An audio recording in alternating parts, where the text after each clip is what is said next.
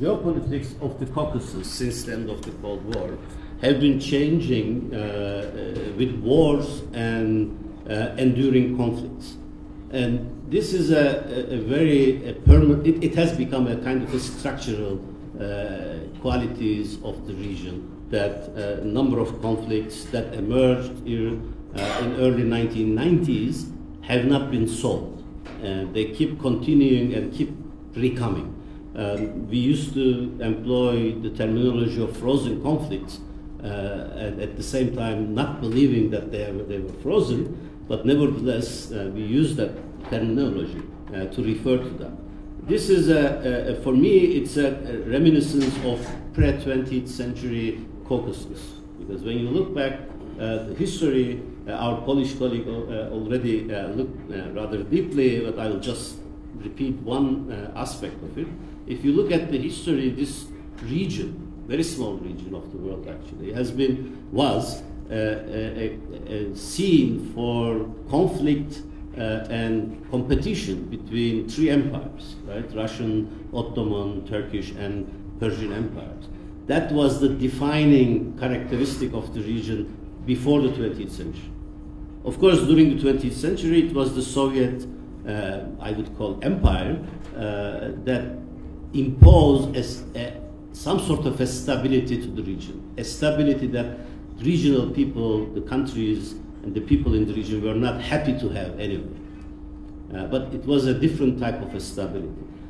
So since the end of the Cold War, it looks like a deja vu. We moved back to pre-20th century Caucasian geopolitics, and there has been a number of circles of competition. It's not one competition anymore. In the history, it was much easier to define the competition. Since the end of the Cold War, the competition it looks like a concentric circles. There was a competition in 1990s mostly between Turkey and Russia, a very intense competition. And it was not only about the Caucasus, it was in the wider geography of what I would call Eurasia, from Central Asia to the Balkans. But in the 2000s, there was a competition, an influence game between two greater powers, outside greater powers, between Russia again on the one side and the United States on the other side. There is a competition between the regional countries. Although we had experimented, or at least we had discussions on a number of suggestions for regional integration, some friends of mine call them alphabet soup because of number of mathematical formulas like 3 plus 3 plus 2, 2 plus 1, and so on and so forth. None of these discussions led to anything, because the regional countries watch each other, and also they are in competition with each other towards, especially to the attention of the outsiders. Whether it's the European Union, or whether it's the United States, or whether it's Turkey, the regional countries also are in competition with each other for the outside attention, because they factor, or they think that this kind of connections with outside powers will help them to have more influence within their own region, and that's also another circle here. This has been quite a well-known and well-established structural characteristic of the region until 2008. Since 2008, what's changing the regional geopolitics is Russia, and in different way. Up until 2008, it was a quite well-known Russian involvement in regional conflicts, very indirectly usually. They try to leverage the Russian positions in the region through a number of the so-called frozen conflicts. But since 2008, the Russian aims in a wider geography, not only focusing Caucasus, but in a wider geopolitical region, including Black Sea and I would argue Mediterranean, there will be a consecutive number of wars. And some people call it Russian comeback, some people call it Russian resurgence, some people call it Russian re-empire, establishing re-empire, or whatever. But this is a direct challenge from Russia to what it saw a sovereign choice from regional countries. that it didn't like. 2008 was one of the first examples, and we had so many meetings in here also to talk about it. We argued, and I still argue, that the inability of the Western powers to stand up against Russian aggression in 2008 led to 2014 and led to final attempt for occupation of Ukraine, and that's the real basis of change of geopolitics in the region in recent years. Challenging of Russia have been quite difficult for not only regional actors, but nearby actors like Turkey, and also faraway actors like United States, with fleeting interest. I would say fleeting interest, because when you look at it, the outsiders have a wider geopolitical interest, and especially if it's United States, it is a global interest. If it's a European Union, it has so many interests clashing of its members, it's unable to develop a geopolitical position, especially regarding towards this region. I have been involved and talking with a number of European representatives, EU representatives to the region from the earliest days, and never come across a geopolitical or strategic approach from the European Union to the Caucasus. The second point I'd like to make, which I already said, but expand on it, now with the Russian military operations since 2008 and the others, it has created a wider geopolitical region.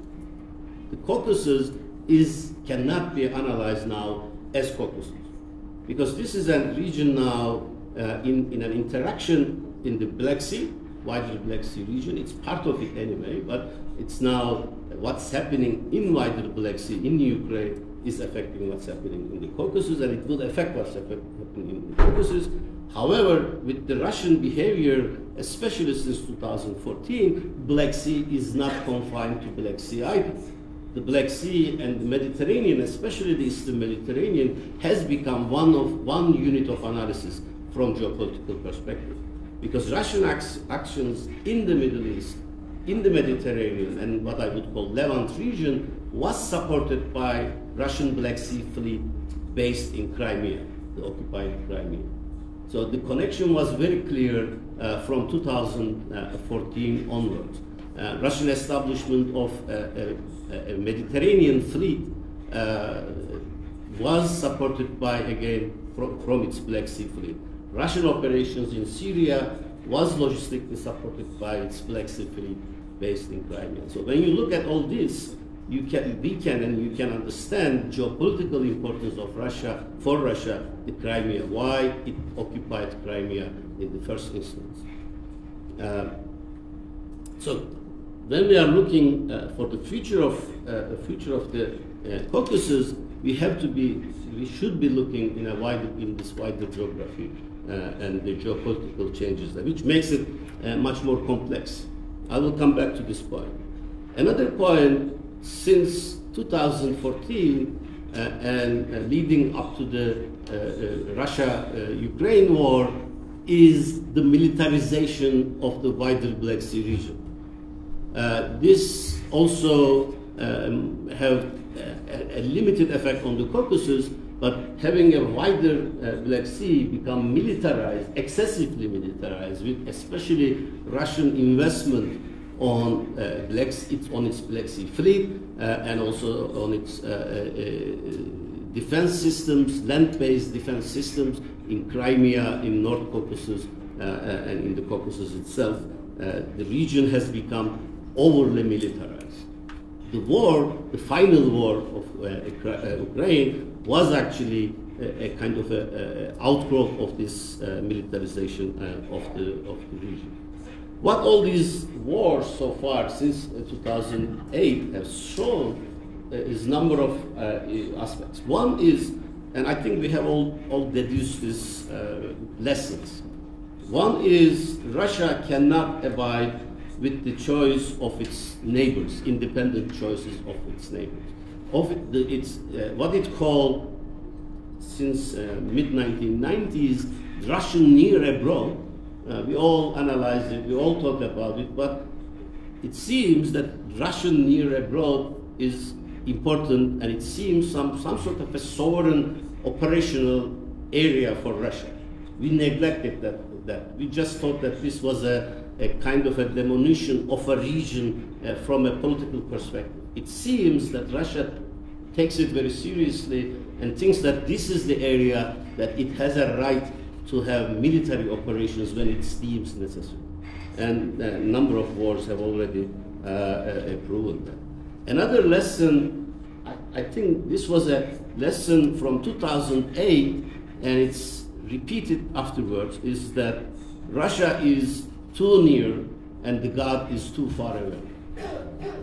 I mean, this is a bitter lesson Caucasian people got it from the history. It's not a new lesson. You know, this is I'm repeating, of course, the things that I heard in the Caucasus over the years. This is a historical lesson re-emerged from 2008 onwards. Russia is here, and any attempt to dislodge it creates conflict. This, of course, I'm not saying that there shouldn't be an effort to dislodge it, but we have to be aware of the realities.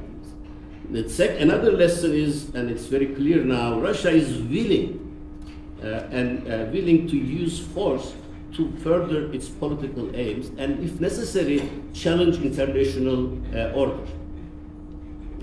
When you listen to Russian argumentation, President Putin's argumentation or any other leading Russian officials vis-à-vis Ukraine, you would start thinking in what kind of a world they are living in.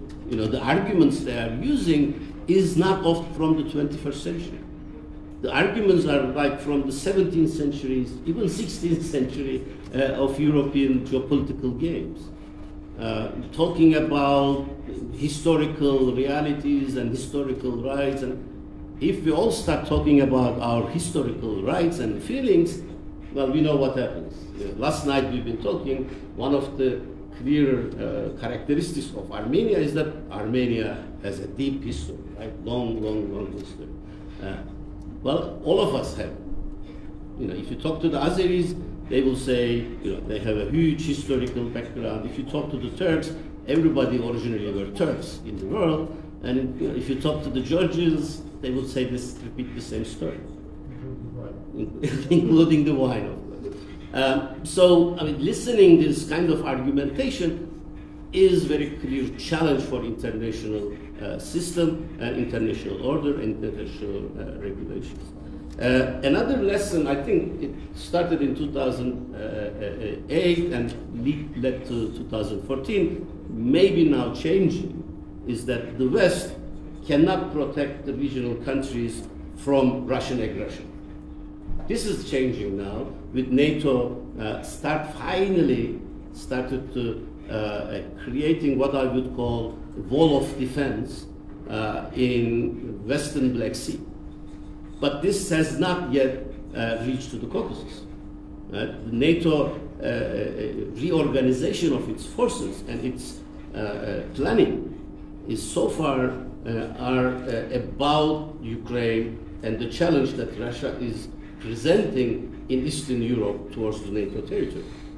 It doesn't involve the eastern part of the Black Sea, that's the Caucasus.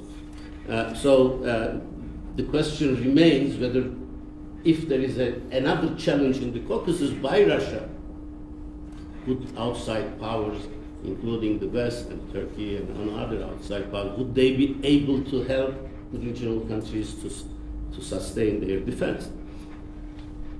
Another lesson is economic cooperation in this region with the regional countries and outside countries would be tolerated, would be accepted by Russia, but not political and especially military cooperation.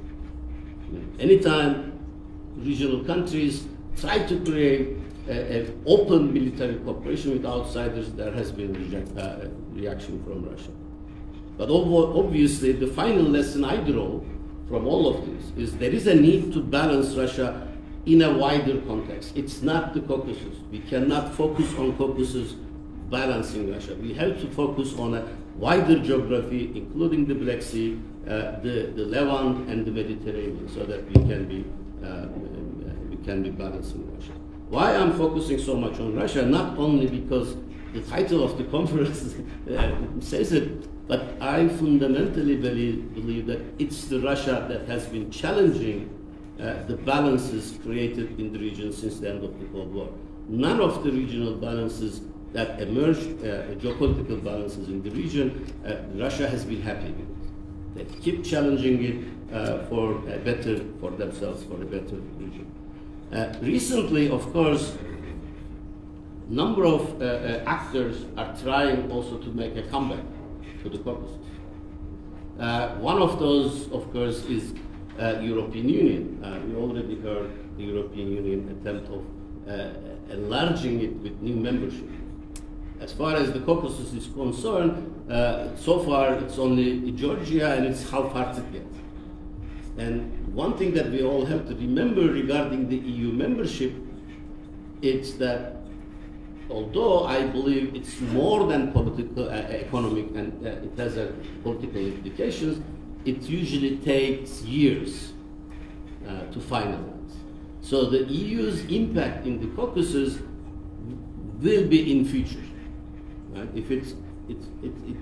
If it's finally enlarges to include Georgia, EU would be an actor in the Caucasus, but it will be in years. It's not in next maybe 10 years. As I said, NATO so far have no strategic policy and strategic inclination towards the Caucasus, except NATO member country Turkey is quite active in training Azerbaijani forces, and also have been in military cooperation with Georgia. But I have my doubt whether this could be counted as NATO influence in the region. Right? It's more Turkish influence through NATO. U.S. is still oscillating between isolationism and international activism, and we are all everywhere. I mean, in Ukraine, in wider Black Sea, and in the Caucasus. We are all waiting what the elections of the United States are going to present us. We don't know what will be the U.S. policy in a year's time. U.S. was quite active in the Caucasus, as we all know, after the 9/11 events. And the reason of that activity was not about the Caucasian countries. It was about the needs of the U.S. for securing its interests in sub-regions of the world. One of them was the Caucasus. That activity, and especially focused on the Georgia, ended quite abruptly after 2008, and the United States withdrew from the region. When I say region, and it was not only the Caucasus, actually. It withdrew from the Black Sea. There is no mention of Black Sea in any American strategic documents until last year. Now they are debating to develop American strategic policy for the Black Sea, which, by the way, do not include the Caucasus. So we don't know what's the American strategic position in the Caucasus, what they are ready or prepared to do in the Caucasus yet. Some European countries obviously try to be more active, primarily France, especially through Armenia, but their action is limited and their influence are still limited. So this leaves two actors, both regional and outsider, Turkey and Russia. And it is, of course, when you talk Turkey and Russia, to say that their relationship is complex is nothing. Right? It's ultra complex. Or, yesterday night we were in deep discussions about this, right? And I said, there are 4, 5, 6 layers in Turkish-Russian relations. And people just pick up one of the layers and they assume this is the case. There is a competition between Russia and Turkey. Sure. There is a huge historical rivalry which continues today. Sure. There is a cooperation between Russia and Turkey. Yes, that's true. There is a tremendous economic and trade relationship between Turkey. True. Turkey does not cooperate with Western sanctions on Russia. True. Turkey bought S-400 missiles from Russia. True. but Turkey is supplying Ukraine a valuable military gear and building up 4 corvettes, for example, to Ukraine, to use in the Black Sea against Russia as well. Turkey is keeping the straits closed, which originally people thought that it might help Russia because Russia had the upper hand in the Black Sea, in the naval first. But now, 1/3 of the Russian Black Sea naval force is decapacitated by the Ukrainian attacks, and Russia is unable to replenish of its forces, naval forces in the Black Sea because the straits are closed. So it's hurting Russia now. So the relationship between Turkey and Russia is very complex. And when you look at the Caucasus, there is an interesting reflection. First, Russia, since the end of the Cold War, this is the first time after the Second Karabakh War, Russia have military forces in all 3 countries. I would include Abkhazia and South Ossetia as Georgia here. Their qualities are different. In Azerbaijan, they are peacekeepers, supposed to leave in a few years. In Armenia, they are here with the bilateral agreement, defending the borders. In Georgia, they are partly occupiers, partly peacekeepers, or whatever they call themselves. But the fact that the 3 Caucasian countries now have Russian military forces on their soil, we have to take that into account. Secondly, for the first time in 100 years, Turkey has a military contingent in Azerbaijan after 100 years, which is, the number is very small. It's not important militarily, but psychologically and politically, I think it's quite an important, and it shows Turkish comeback to the Caucasus after some hit-outs since 2008. After 2008, Turkey also, alongside with the Western countries, somewhat withdrew from the competition with Russia in the Caucasus. But now, despite the seeming cooperation between Russia and Turkey to the detriment of Western influence in the Caucasus after the Second Nagorno-Karabakh War, Turkey is more firmly back to the Caucasus in competition with Russia at the same time. We have to, when we are looking to Turkish-Russian relations and how that impacts the Caucasus, we have to again look into the wider geography. Turkish-Russian relations are conditioned by Turkish-American relations, especially in Syria and Iraq. Turkey is gravitated to cooperate with Russia more and more because it has a problem with the United States in Syria and Iraq because the US has connections with the Kurdish groups there. I keep repeatedly say that for Turkey, Syria is a survival issue, on that level. Ukraine is a regional security issue. We have to see the difference between the Turkish policy towards Syria and Turkish policy in the Caucasus, in the Black Sea, from this perspective. So the Syria, in that sense, and Turkish-American relations in Syria regarding the Kurds have determining effect how Turkey approaches to Russia, because Russia is the only actor that allows Turkey to balance the United States in Syria. That kind of a cooperation that then enhances or weakens, if you like, from that perspective, weakens Turkish hand in different theaters against the Russian influence. Or the challenging Russia becomes as difficult when you are cooperating with Russia in one theater of operation. Nevertheless, Turkey has been challenging Russia, interestingly, in different theater of operations. In Syria, Syria is included. Not directly, but with kind of a proxy warfare. Turkey has been operating in Syria against the Russian interest also. In Libya, we were in different sides. In Nagorno-Karabakh, obviously we were not opposing to each other, but the Azerbaijanis were using Turkish strategies and the drones against the Soviet era or Russian, so Russian security defense mechanisms, and they were successful. And we are doing the same thing in now Ukraine.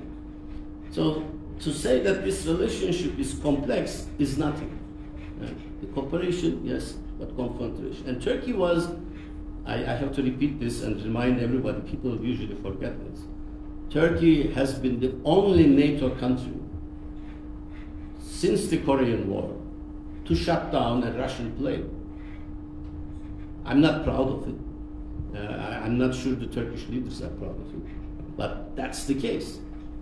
And you know, it sounded crazy at the time, 2015, but it happened.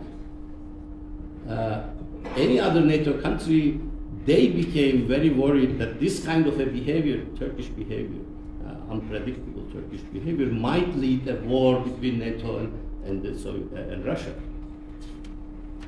They were right, but nevertheless, the case remains Turkey is the only Western, only NATO country that shut down a Russian airplane since the Korean War. So the relationship is complex. Regarding the Caucasus, and I'm finishing here. Now you have time, okay.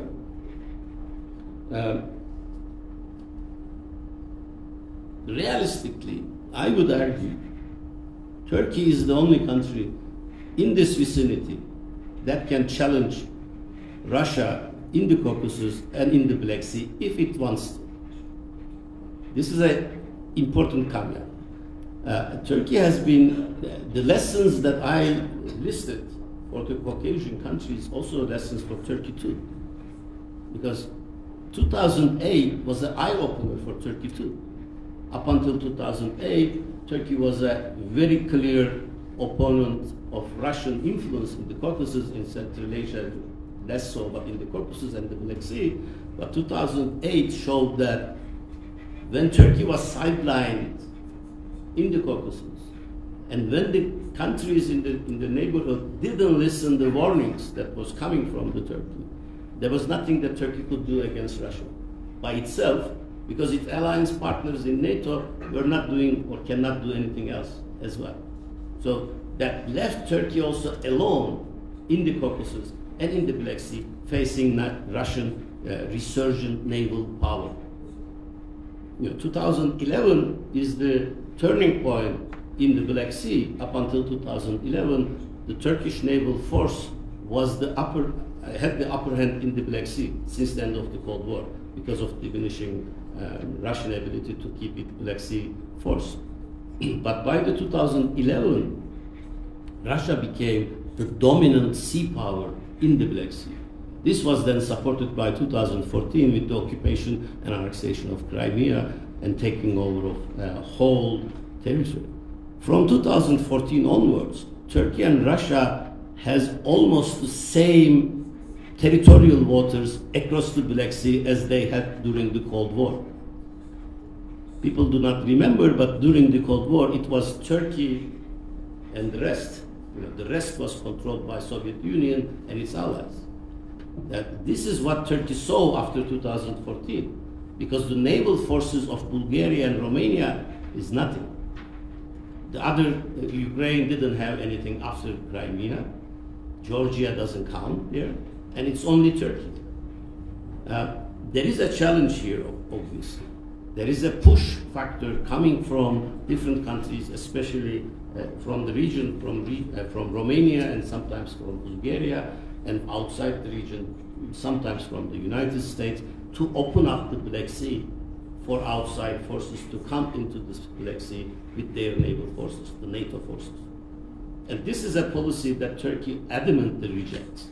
Again, let me remind you history here, why Turkey is so adamant to apply the Montreux Convention to keep the Black Sea for the Black Sea countries. Since the 17th century, when then the Russian Tsarist Empire occupied, first time, the Crimea, since then, one of the leading factors of the warfare in Eastern Europe, in what Turkey is now connected, situated, was the control of the straits. which country is going to control the strait? The first global war before the First World War, that's the Crimean War, was actually fought about this issue, on this issue, exactly. During the First World War, one of the biggest battles of the First World War fought over the control of the Dardanelles and the Straits. At the end of the Second World War, people ignored this. In 1945, in Potsdam, Russia, United States, and United Kingdom, their presidents and prime ministers, prime minister in the case of UK and the presidents of other countries, actually negotiated who is going to have an influence on the Strait. 1945. So the Turks have a long memory of history. We don't forget. And as that's the result why Turkey is so insisting to keep the Montreux Convention not to be challenged. Because we know if we forego the Montreux Convention, we go back to the previous cases. The challenging and also competition to control the straits will become a defining issue in the Black Sea. Let us not forget, the Montreux Convention was done to provide security to the Soviet Union. It was not about Turkey. It partly was about Turkey, restoring the sovereignty of Turkey on the straits. But the main definition, the main defining characteristics of the Montreux Convention was to provide security for the Soviet Union in the Black Sea. And the countries who signed the convention recognized that when you challenge that, they challenge the ownership of the straits. So that's why Turkey is still keeping its option in that sense open. So finally, let's look at the Caucasus for the scenarios. What would happen in the Caucasus after all this geopolitical mumbo jumbo, let me say? The worst case scenario is the possibility of spillover of the Ukrainian war or Russian-Ukrainian war. And I would say this is a real possibility. People are thinking that the war in Ukraine is almost over, it's stimulated and it's not moving. No. This summer or towards the summer, most probably we are going to see another push by Russia if they are able to, right? And then we have to see what would be the Western response, not the Ukrainian response, but the Western response. There is already talk, as you know, of sending non-official Western soldiers to the ground. Yeah, there was a rumors or even the news that the French legionnaires are already in Ukraine. And there is we know that a paper was circulated among the NATO countries to asking whether they are, some of them at least, are willing to create a coalition of willing by the French. So this is the direction that conflict is continuing. Whether by Russia or by any other actor, the spillover to the Caucasus is possible? Yeah, it might be. This is the worst case scenario. Another part of the worst case scenario is what would a defeated Russia in Ukraine would do in its neighborhood. I know people here in the Caucasus, in Central Asia, in other neighboring regions of Russia are thinking about this. What would a defeated Russia do to recover its pride? Would Russia become militarily more provoking in the Caucasus, for example? Would they revert back to their previous action of poking regional differences or this so-called frozen or non-frozen conflicts? I don't know, but that's the worst case scenario. The best case scenario is to lead to some sort of a regional opening. In a very interesting way, the wars, both the Second Karabakh War and also the the war in Ukraine, has opened up possibilities in the Caucasus towards more integration with the world, and especially with the West. This is an interesting opening now. There is a possibility of further interaction and further connectivity, increasing the connectivity. The Middle Corridor project, linking China to Europe through the Caucasus, especially if we can manage the unsolved conflicts yet. That's a real possibility also.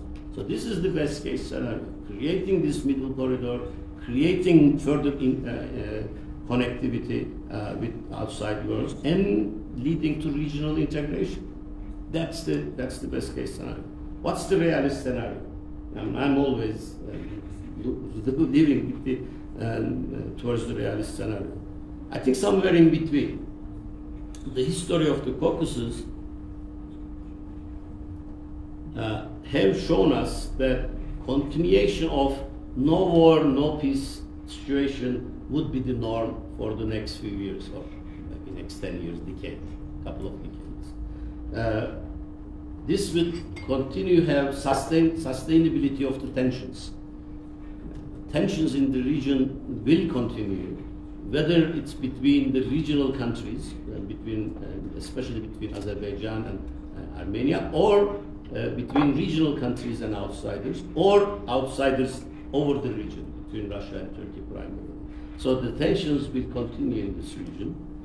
We will see some improvements in the connectivity in the best way that I told. Not full, but some of it, because most of it is really dependent on the solution of the problem. We will see balancing action from outsiders, the outside actors, over the region, on the region, and in the region. So we will see increasing balancing action of Turkey against Russia in the Caucasus. We might see some cooperation between United States and Turkey in the Caucasus, because US-Turkey relations seems to be moving to the right direction in other regions, so it might also spill over into the Caucasus.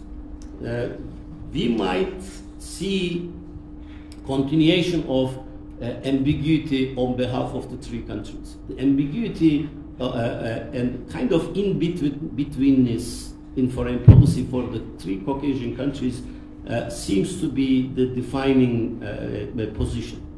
It looks like the best option when you don't have a very clear option, because moving clearly towards the West invites Russian reaction. Moving towards the Russia is nobody wanted. Moving to any other direction is not a real option. So in-betweenness and oscillating between different actors seems to be the order of the day. In this kind of an environment, no clear regional project idea to further regional integration might survive. I mean, I know there was a suggestion of, especially from Azerbaijan and Turkey, this 3+3. It cannot get out of the ground because of the very clear objection of Georgia to such a project. Only way to open up the region necessitates external push and external involvement. This is quite clear. The regional dynamics do not produce by themselves regional integration processes. However, as I said, any kind of an external involvement brings dangers of military involvement and increasing tensions also. So that's, I think, is the dilemma of the Caucasus, and we'll be facing that in the future.